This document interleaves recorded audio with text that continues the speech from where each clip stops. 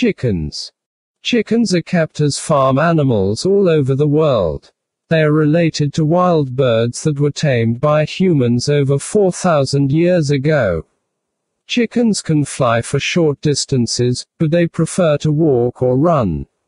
Farmyard chickens eat seeds and small insects. They will also peck grain that is sprinkled on the ground.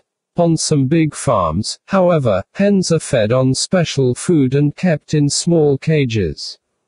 Male chickens are called cockerels and have large crests on their heads and a ruff or long feathers round the necks. They often make a loud crow, especially at daybreak. Female chickens are called hens.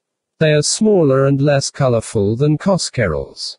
Hens are kept for both their meat and their eggs.